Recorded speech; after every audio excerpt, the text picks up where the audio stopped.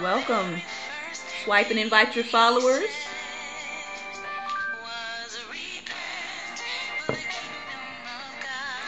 Hello, hello.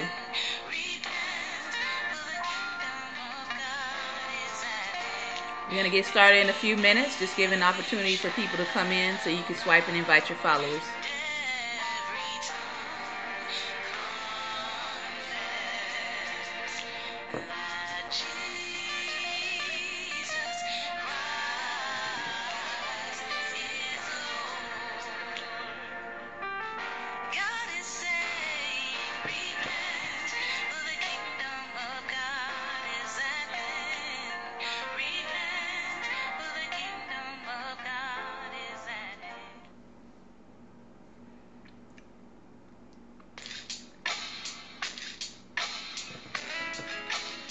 You're listening to some of the new music that is out this month from the CD Heartbeats and Hot Coals.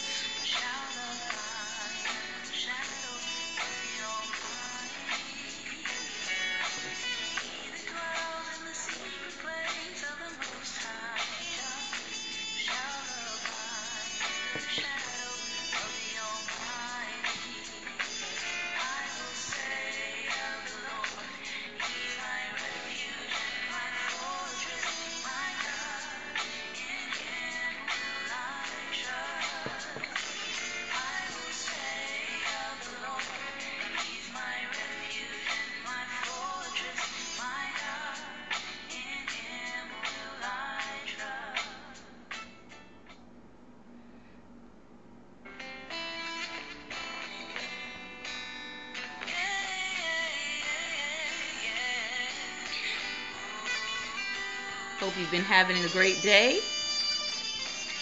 We're going to get started after this selection.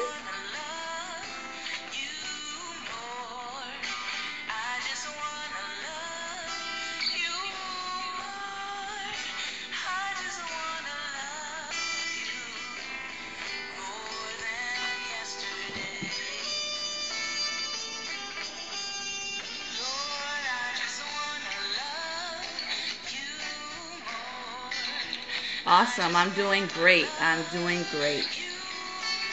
excited about tonight's message and session. I believe it's going to be very helpful.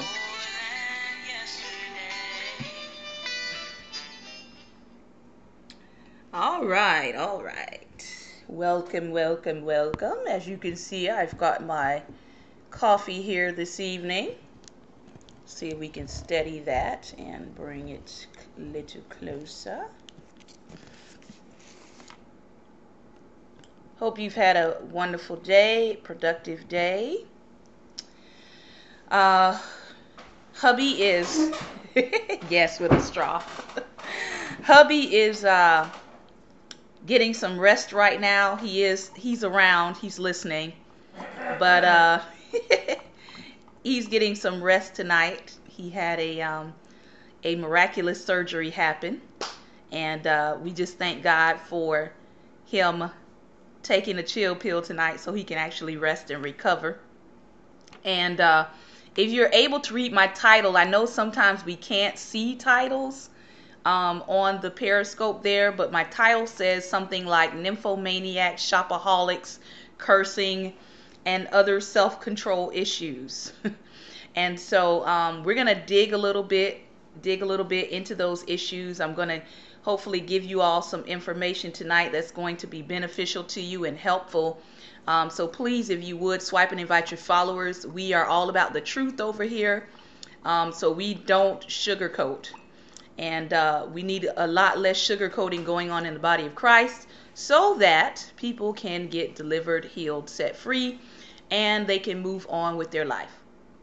So I'm going to go ahead and open up in prayer. and then we are going to get into our topic tonight, self-control and why it is important in our relationships. All right. So Heavenly Father, we thank you for your goodness. We thank you for your grace. Lord, we thank you for your loving kindness and your tender mercies towards us. God, we thank you that it is no goodness of our own, Lord, that we're able to enter into the gates of praise and thanksgiving before you, Father. We honor you as our Father, as our Lord, as our Savior, as our King, as the one who has dominion and authority over and in our lives. Father God, we ask that you just have your divine way tonight. Let the words of my mouth and the meditation of my heart be acceptable in your sight, Lord, for you are my strength and my Redeemer. Father, let those who enter into this Periscope space, Father, let them feel safe. God, let them feel as if they can be able to speak the truth and hear the truth as they receive on tonight. It is in your Son Jesus' name that we do pray and believe. Amen. All right, so let's just dive right in. So we're talking about this issue of self-control. I was trying to figure out what issue that I could talk about tonight that would really benefit people who are in dating relationships, who are seriously dating, seriously courting, who are in the engagement process, who are even married. I think that this is a topic that needs to be dealt with. And so I don't know about you, but since I have been on Periscope, since I've been using this app, I've had several occurrences where I've had to go through, right? I'm going through all of my followers, and I try to go through at least once or twice a week just to make sure that I don't have what they call the trolls, or what they have called the false IDs of the Periscope people. And what I'm finding is a lot of those quote unquote followers, right, have been like sex bots is what they're called. Sex bots. And so you'll go into your followers list and you'll see, I mean, you know, thank God I'm delivered, but I know everyone is not delivered from things like pornography, right? Because some of these sex bots have, there's a lot of them. Some of these images that are being used as people faces, some of these people have no clothes on. Some of them have pictures of their vagina. Some of them have pictures of their butts bent over as their profile pic on Periscope. And so if you're going through and you're checking your followers, if you're going through and you're checking your followers and God has delivered you from that kind of stuff, and that is what pops up into your face, it is traumatizing, okay, to somebody who is struggling with that area and is asking God for deliverance. You know, so you have all of these different things that come along with the social media climate, okay? That's kind of what I'm getting at. So in going through my followers list, right, I keep having to block these users who keep adding me. And when you have to click on their profile in order to block them, which means you're still being inundated with their images, and you can read, you know, their description in their name. And some of them say, hey, have sex with me. Some of them say, invite me over. Some of them say, you know, click on this link to sign up for private, you know, naked sessions or whatever. And you know, a lot of them say, I'm a nymphomaniac. And so I wanted to deal with that because, believe it or not, nymphomania is not something that is just a subject that should be dealt with unsaved people. So that's why I added it into my self-control topics tonight, because when you're talking about self-control in your relationships, we're talking about self-control across the deck. And believe it or not, some people who are saved deal with nymphomania. They deal with having a sex addiction. They deal with having a lust issue. They deal with having what I call a speech issue. That means somebody who just has a filthy mouth. Your language is filthy. You have no filters over what you say. Some people are dealing with gambling issues, financial issues. Some people are dealing with obesity, or they're dealing with poor eating habits. They just eat uncontrollably, right? Some people deal with being a shopaholic. They spend every single dime they get, they spend it. Or they eat emotionally, or they shop emotionally. Sometimes when people are dealing with different things in their life, whether it be a crisis or whatever, that is one of the ways that they channel that emotion. It could be through eating, it could be through shopping, and for some people it's even through sex. They'll go and they'll have one night stands, or they'll, and I know people might be saying, are Christians doing this? But the statistics show that Christians are having sex before marriage, and they're still saying, I'm a Christian, but I believe in having sex before marriage. So that's why I wanted to talk about these things, because all of them to me tie into self-control, right? We know in Galatians chapter 5 that self-control is a fruit of the Spirit. In other words, it is a Christian characteristic that lets people know that you have the Spirit of God living on the inside of you. That He's not just a buddy, He's not Casper the Friendly Ghost. He doesn't come and go, but the Spirit of God is living on the inside of you. And so what is this self-control thing, right? What are some benefits to self-control? I want to go into that first. First of all, self-control keeps in check self-destructive behaviors. And I've already named a few, okay? These are self-destructive behaviors, addictive behaviors, obsessive-compulsive behaviors. So self-control, when I have it, it helps me to keep from destroying myself, right? The second thing, self-control brings balance to your life. Self-control brings balance to your life. Self-control helps you to put your emotional responses in check. It helps you to not operate out of your emotions, which can go up, can go down, can be flatlined at some point. Some people don't care about anything, and it shows, right? Self-control can also eliminate the feeling of helplessness, like feeling as if you have no control over your life. But self-control lets you know that, yes, you do have some choice in your decision making. It allows you to not be too dependent on a person, but it allows you to be dependent on the Holy Spirit, okay? And self-control helps you to build things in your life like responsibility and trustworthiness. Because if I see that you lack self-control, how can I trust you in a relationship? How can I see that you're responsible in a relationship when you're lacking self-control? Okay? So, what are some things about when a person has no self-control, right? It shows that there's a lack of discipline in their life and a lack of willpower in their life. There's a lack of discipline and there's a lack of willpower. Is that going to be a problem in a relationship? More than likely it is.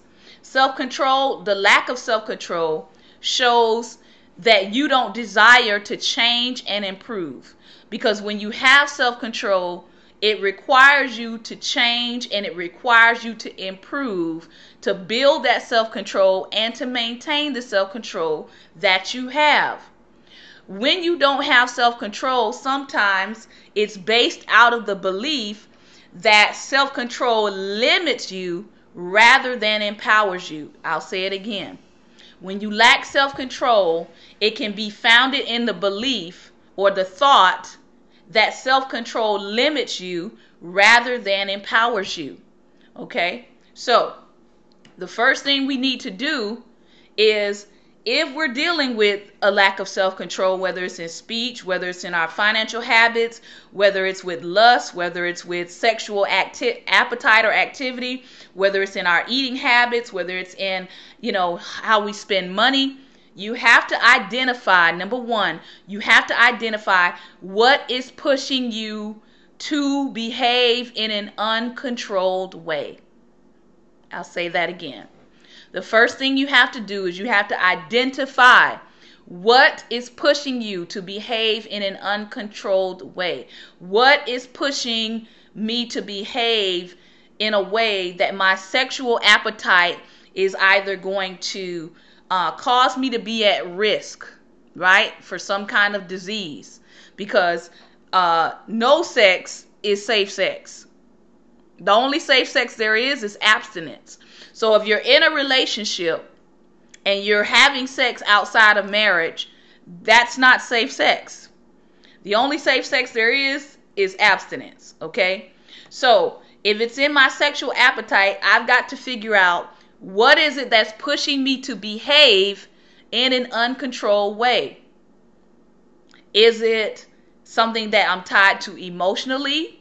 Is it something that I use as a revenge tool? What is it that's causing me to behave in an uncontrolled way? Swipe and invite your followers if you will. Thank you for the hearts as we continue teaching.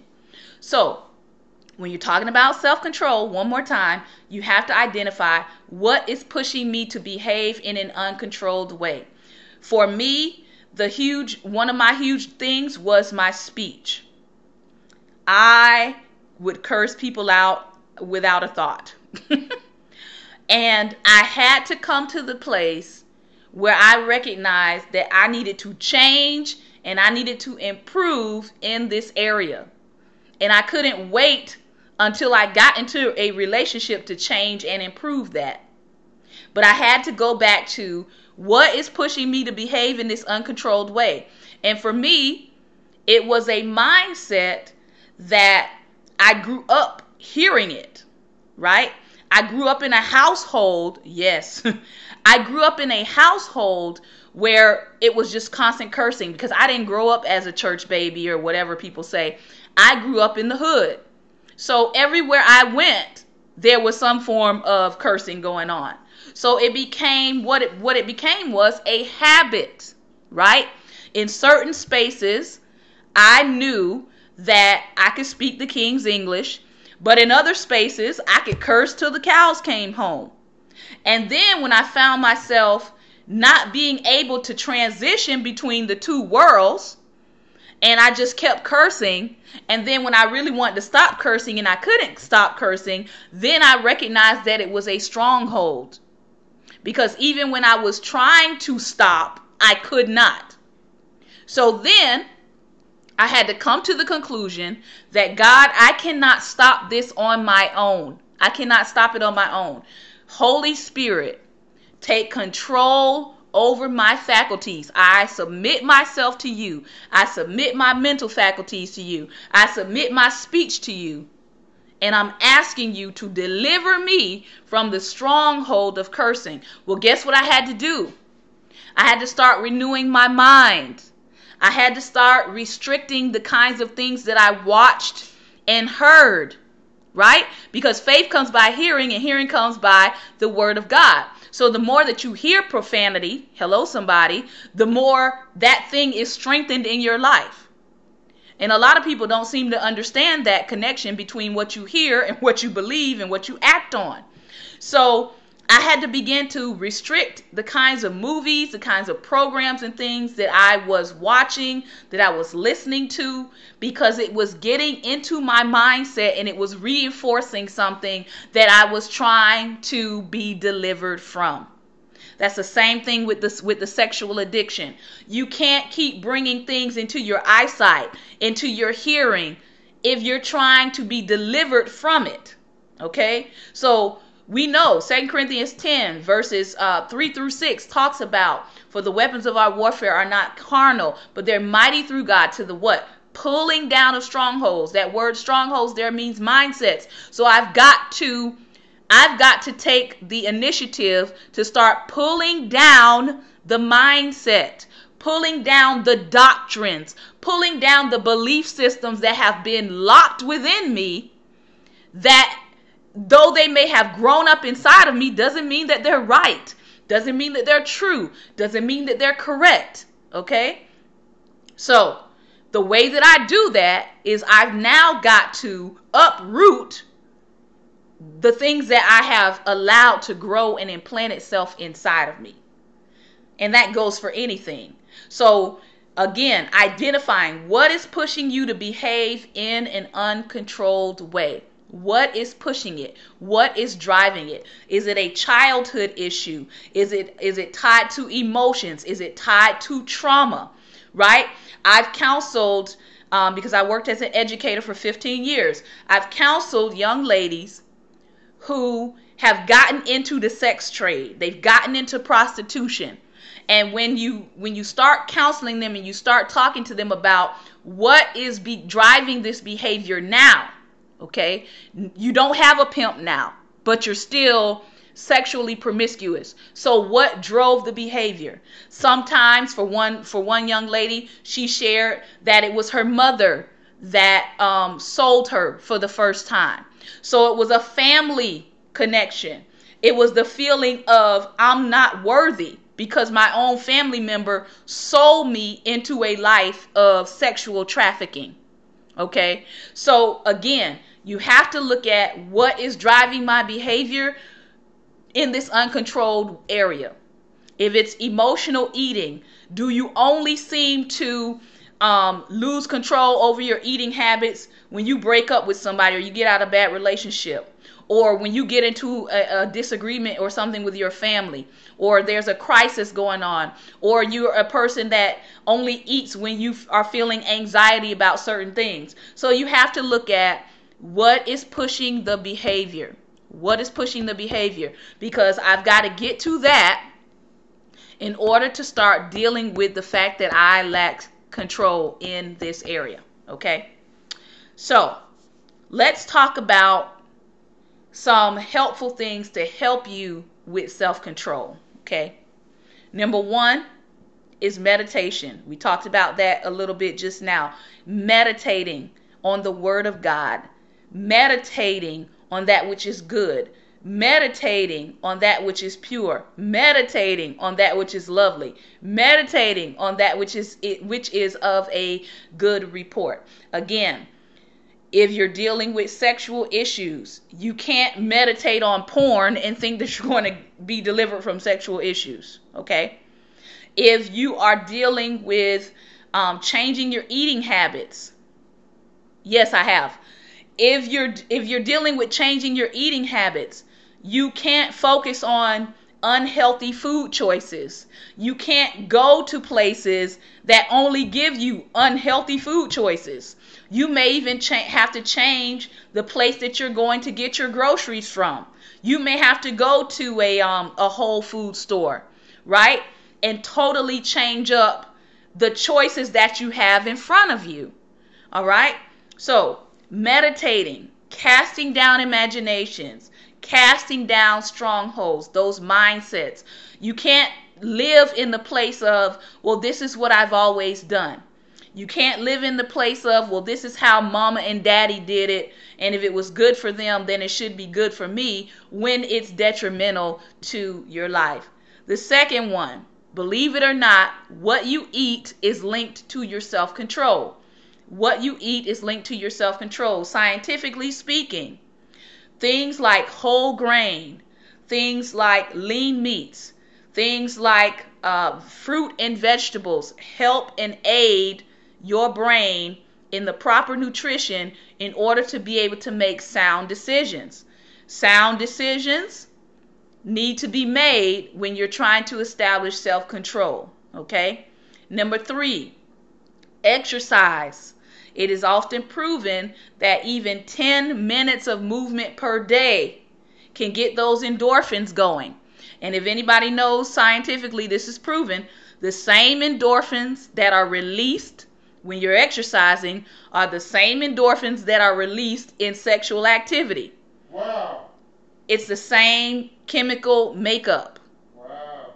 That's why it's a feel good. That's why some people get addicted to exercise.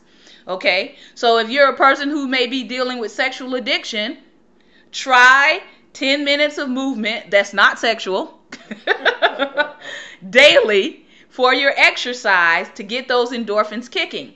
because some people get addicted to the endorphins, right? And so they're having sexual activity, but their sexual activity is now putting them at risk for sexually transmitted diseases. So exercise doesn't put you at risk for sexually transmitted diseases. So exercise. Make sense? All right. Number 4, sleep. Okay. Sleep. It is now proven that a lack of sleep drains the glucose that is needed for what's called the prefrontal cortex of the brain. All right? And it's needed for self-control. So if you're not sleeping enough, what you need for your prefrontal cortex is now being drained. And so your lack of sleep is setting you up to make unsound decisions. Okay? But sleep actually restores what you need for that prefrontal cortex to work properly. So, meditation, healthy eating, 10 minutes of exercise a day, and proper rest all help and aid in self-control in your life. Now, I'm not a health expert. I've just done my research, okay? Meditation, eating, exercise, and sleep all help in your self-control. Finally, so we talked about identifying what's causing you to behave in the uncontrolled way, some ways that you can help assist yourself and begin to build and improve your self-control naturally. And then lastly, begin to affirm that you have the power to choose. You have the power to choose. You have the power to choose to control your reactions, your behavior, your emotions, and your thoughts. You have the power to choose. God did not make us robots. God did not take away free will. And God has given us some things that will help us with our own willpower. And why is this important? Why is this important? Okay, I'll give you the example with me. Before I got married, I was sexually active. I spent from the time I rededicated my life to the Lord until the time I got married, that was from 18 to 22. So from 18 to 22, I had no sexual relations with anybody. I had no sexual relations with my fiance, who's now my husband. I made up my mind that I did not want to take my relationship, my engagement, and continue in the habit of sexual activity before marriage. So a lot of times people say, well, you know, if you've already had sex before marriage, it's kind of too late, you know, but you can make a commitment to choose to not have sex before marriage. You can stop. I didn't say it was going to be easy, because we all know once you have, you know, tasted of the activity, there's going to obviously be some struggle. There's going to be some contention. There's going to be some resistance, because now you're having to build up a resistance that, had you remained a virgin or not sexually active, you wouldn't have to deal with that. But the reality is, I chose to decide that I was not, number one, I was not going to have sex with anybody from the time I was 18 until the time I got married. I was not going to have sex with anyone else. And I also chose that I wasn't going to wait until I got engaged to make that decision. I didn't know when it was going to happen. I got engaged at 19 and I got married at 22. So one of the things that I learned in that time period was I learned that it was necessary and important for me to build self-control in the area of sex. I know people don't like to talk about it. I know people don't think it's supposed to be a part of your discussion when you're talking about couples and dating and courtship and all those things. Sometimes we just assume that people aren't having sex. But the reality is, You need to build self-control in that area. Because if you're not building self-control, what's going to happen in your marriage? What's going to happen in your marriage if you come across times and seasons in your marriage where you can't have sex with your spouse or your partner? Is it going to be a thing, well, hey, if I can't get any, then, I'm just going to step out on the relationship. So you have to think about those things, okay? When a person that you're in a serious relationship with, when you are looking and you are seeing that they don't have self-control, it is a red flag.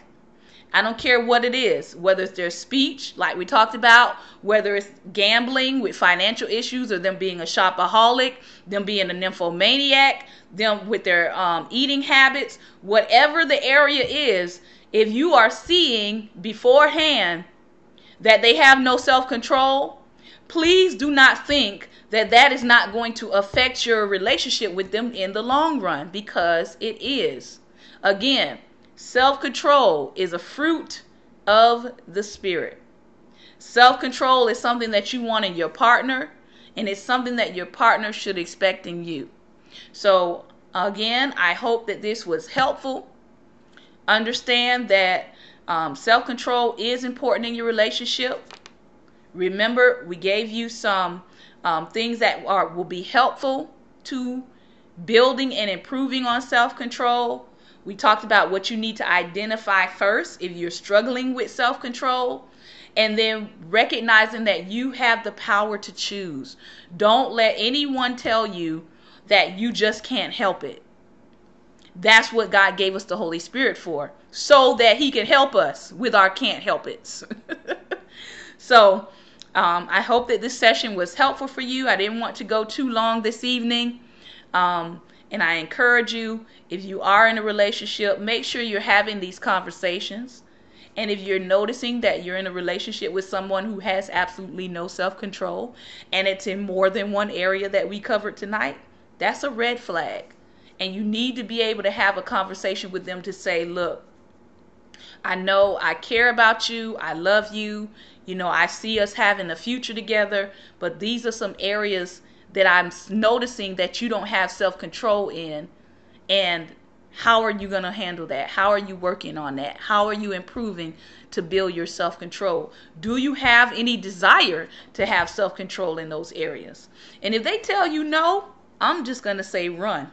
Run for your life, because the last thing you want to do is be in a relationship or be in a marriage that is designed for forever, and you are living with somebody who is just out of control and lacking self-control. It's really going to affect your oneness, your ability to be one with that person, and it could have other ramifications on your relationship as a whole. So I pray that this was helpful to you. If you like the music that you heard in the beginning, I am not. I have, I worked at an at-risk school, and so we had counselors on hand, and we partnered with them, but I've done lots of crisis management training, but I am not formally a counselor, a certified counselor for it. So if you would like to check out my music, I do have it available. It is for sale. If you'd like a signed copy, you can email me at lifenationkc@gmail.com, and I can give you more information about how to purchase a signed copy. And we're going to go ahead and close out in prayer. So thank you all for watching. Thank you all for joining in. Thank you, Green Tamiko, for commenting. So let's go ahead and pray. Heavenly Father, I thank you for this word on tonight. Thank you. I pray, Father God, that you would have your way, Lord, and anybody who watches this replay, Father God, that they would share it, that they would share it with those that they know that are in need of this word, Father, concerning self-control in our relationships. God, we want to have healthy relationships in every single aspect of our lives. Father, not just our romantic relationships, but also the relationships that we come into contact with our friends, with our family, Lord. Father, we know that we see those around us, God, who are struggling in certain areas, Father. And I pray, God, that the information that has been given tonight, Father, would be helpful in how we talk and how we discuss and how we communicate with those that we love regarding self-control. Father, you said in your word that self-control is a fruit that makes it evident that the Holy Spirit is living within us. Father God, help us, Lord God, to not sweep this issue under the rug, Father. Help us to identify those things, God, that are pushing us to behave in uncontrolled ways in our life. Help us, Father God, to know, to trust, and believe and rely on your word. God, that you've given us power to overcome everything that concerns us. Father God, we thank you for the power to choose. We thank you, Lord, that you've not made us robots, but you've given us power, God, over our reactions, our behaviors, our emotions, and our thoughts by the power of your Holy Spirit. Father, I pray that you would activate your power on the inside of your people, God, that we would not just hear your word, but that we would be doers of your word. In Jesus' name we pray and believe. Amen. Amen. Well, I thank you so much for tuning in. I pray that you have a blessed evening and take care. And we'll see you back tomorrow with our 5-Word Friday. Take care and God bless.